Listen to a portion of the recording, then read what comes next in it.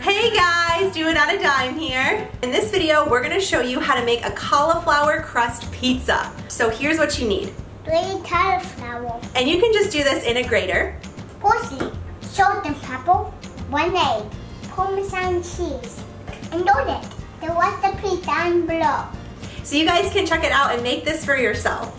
Steam the cauliflower. And you want to steam it for about 15 minutes or so, and the key is you don't want there to be any liquid in the cauliflower, so just use a cheesecloth or a towel to squeeze out all of the liquid.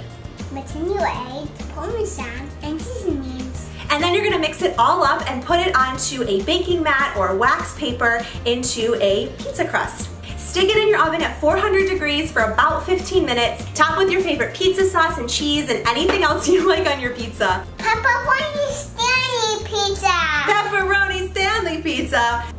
What do you think? They will have no idea that there's no flour in this pizza. It is really good. Should we make this again?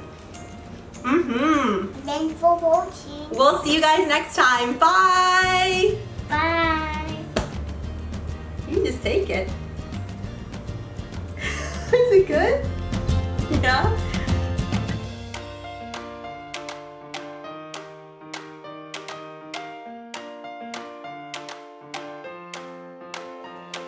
Hey guys, Doitonadime here. You. You excited?